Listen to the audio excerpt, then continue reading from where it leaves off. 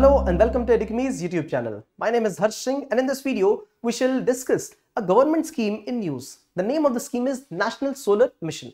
It has been in news for some specific reason, but the way UPSC has been asking questions is such that around that particular scheme they tend to ask few things. One, which is the agency which has released the scheme. In this case, Ministry of New and Renewable Energy released the scheme back in the year 2010.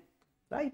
The second thing that they tend to ask is what is the objective of that particular scheme? The objective of National Solar Mission is to establish India as a global leader in solar energy potential. Presently, India is at the 5th position behind countries like China, USA, Germany and Japan. And what is interesting to note is that all these countries are at a latitude which are higher than India's latitude. So interestingly, India ought to become one of those global leaders in the times to come. And the third thing that UPSC tends to ask about the scheme in news is the beneficiary. Who is the one who is going to receive the benefit of this particular scheme? In this case, everybody, all the people living in the country will avail good energy which is clean in nature. Now the primary objective was to have 100 gigawatt of solar potential capacity in the India by the year 2022, that is this year.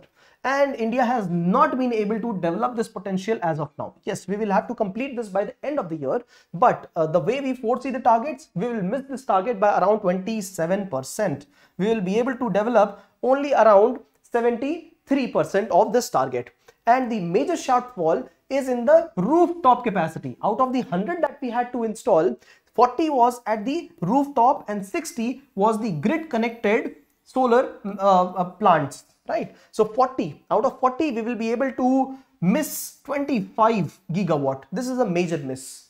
In fact, when we foresee things happening in 2030, we had planned that out of 500 gigawatt of the clean energy that we are going to produce, out of that 300 gigawatt would be solar. And we have envisaged that the kind of shortfall that we are seeing, we would fall short of this 300 gigawatt by 87 gigawatt. Imagine this.